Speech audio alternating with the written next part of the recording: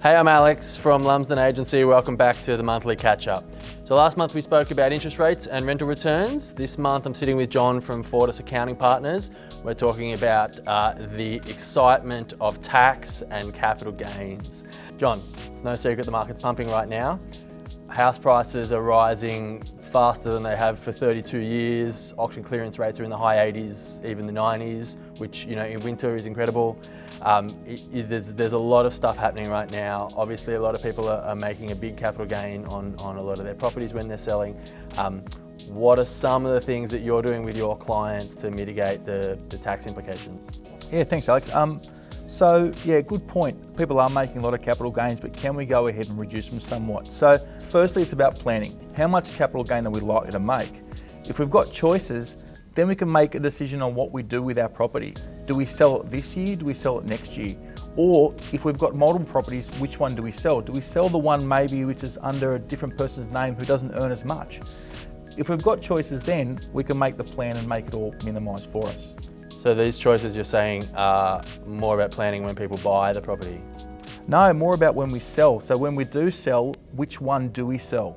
Or when we go ahead and sell them. Then after that, we can turn around and work out, if we're going to sell the property, make sure we claim all the deductions possible with reducing the capital gains. After that, there's ways we can reduce it as well. The ATO now provides substantial superannuation benefits, and we can put some money into super that will help reduce the capital gains a lot. So if I sell right now and I reinvest the money straight away before the end of financial year into another property, is it still counted as income? Yeah, absolutely it is. So with capital gains based on the sale, so as soon as you sign a contract, they work it out individually with capital gains. So properties are, unfortunately, if we sell it, we have to pay the capital gains on it. It doesn't matter if we buy something else in the meantime. So obviously everybody's situation is different, but with coming to the end of May, end of financial year is obviously very close, busy time for you.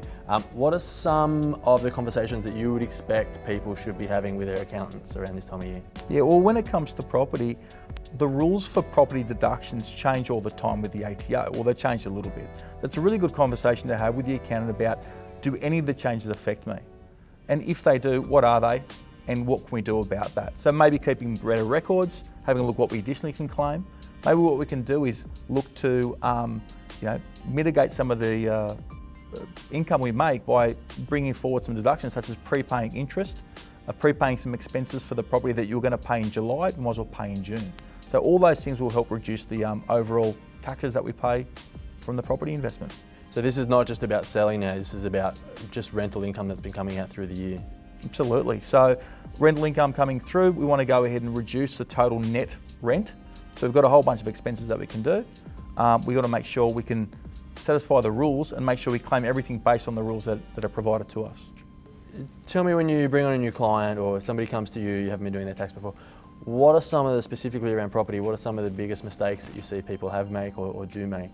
Yeah, good question, Alex. So the biggest mistake when it comes to property is the initial purchase. So when you're first buying the property, a lot of people buy the property in their name or joint together with their spouse or something. That by itself could be a mistake, could be also a good thing, but there's so many more options in regard to that. Do we buy it under the person's name that doesn't earn as much money? Do we buy it under the person's name who earns money based on the property giving needed gearing? Do we reduce the tax by incorporating trusts or self-managed super funds? The thing is, if you buy it under your name now, and it's very expensive to go ahead and change it later. So that's probably the largest mistake you can go ahead and make, which is going to cost you more in capital gains tax in the future. John, for everybody out there that's watching, tell me, what are the 3 most exciting things about tax that you can think of? 3 most exciting things, maybe some tips or something. So the first is plan ahead, right? So we're in the end of the financial year now. It's really good to speak to your accountant about things we can and can't claim, so you can get ready before the end of the financial year. Once the new financial year comes along, I always give the tip to my clients is get your taxes done early. If you're going to get a refund, you might as well get it sooner. If you're going to be payable, you might as well plan ahead and see how much you're going to have to pay, and plan ahead to see how you're going to pay it or when you're going to pay it. So at least you know in front of you. Mate, just to finish up, in your experience, what are some of the weirdest things you've seen people try and claim on their tax returns? Oh, it's well documented that people claim the weirdest things. So we've had We've seen some people try to claim potentially weddings as a function. We've seen people claim their pets. They've bought a new puppy or something and they're trying to claim it as a guard dog. And there was a lady in Queensland once, apparently reported by the ATO, that she tried to claim some cosmetic surgery because it made her look better to get a job. And what did you do to get these past the ATO? Obviously all denied by the ATO. Awesome. So John, if people aren't having these conversations with their accountant, they're not picking up the phone, they're not being in contact, how can people get in contact with you if they want to make the jump? Thanks, Alex. Look, we've got a great website. We've got my details. Alex can pass on some details for us. And you can get in contact with me if you've got any other general questions about property, about buying, selling, or about the rental process itself. We can give them some tax advice to hopefully get them the best or minimise tax as much as possible. John, thanks for being here. Alex, thank you for having me.